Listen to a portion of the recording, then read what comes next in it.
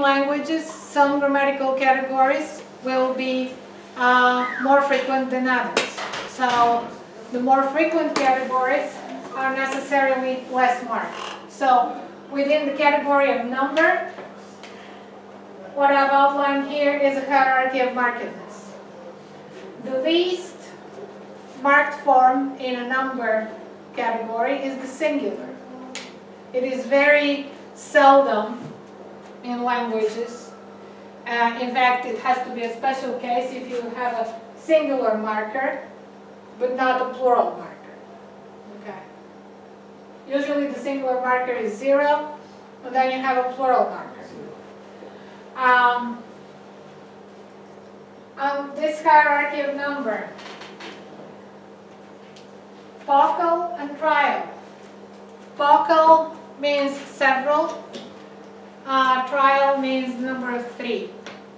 Okay. Yeah. Dual indicates 2. So in English, an old dual is reflected in both. English used to, Germanic languages used to have dual. Slavic languages used to have dual. The only Slavic language that has preserved the dual is Slovene. Okay. And then the plural and the singular. On that hierarchy, why is this called a hierarchy?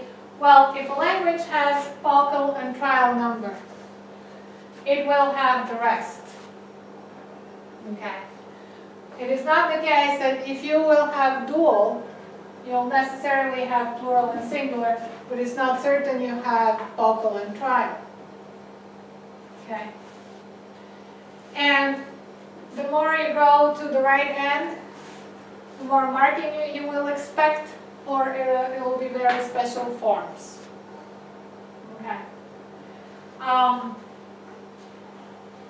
Less marked forms will be also frequent in texts, and that is usually independent of genre.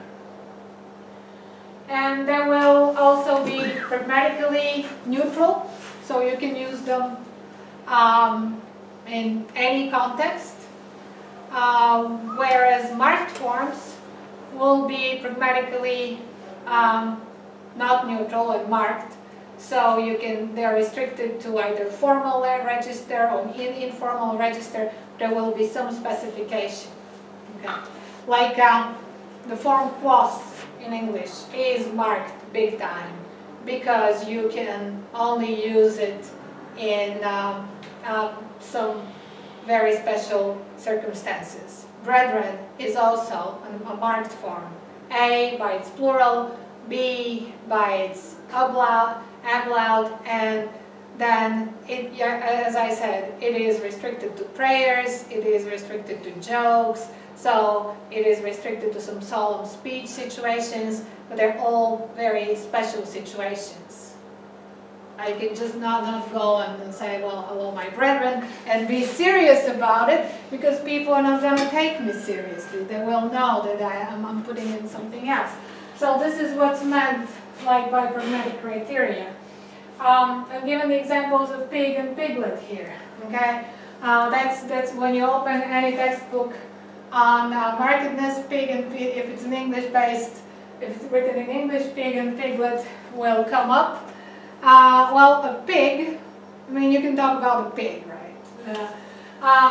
And it can also a pig can also be a piglet. But you don't specify it as small. So the size and the age are unspecified in pig. But in piglet, those are specified. So in this sense, piglet is semantically more marked than pig. Okay. The same with tenses. In a system like the Germanic one, the present tense, and as we shall see, it's also the case cross-linguistically, the present tense, it is also the semantically unmarked tense. There are situations where the present tense can be used to narrate events of the past. But you cannot use the past tense to relate events of the present unless you want to imply something. Okay? In Swedish, you can use past tense forms for the present, but then you're extremely formal. And that is a strategy used to distance yourself from the event and from your listeners. Okay? And that is also a marked strategy, because the unmarked strategy is to use the present for everything. And in modern Swedish, you very frequently use the present to narrate events like whatever you were doing last night, or what happened at the picnic, or events that happen very fast.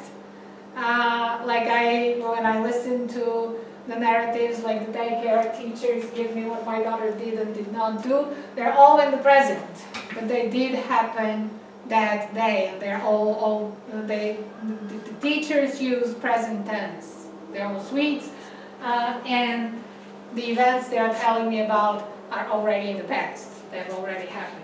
So that's the unmarked strategy. The marked strategy is when you want to be overtly polite. If we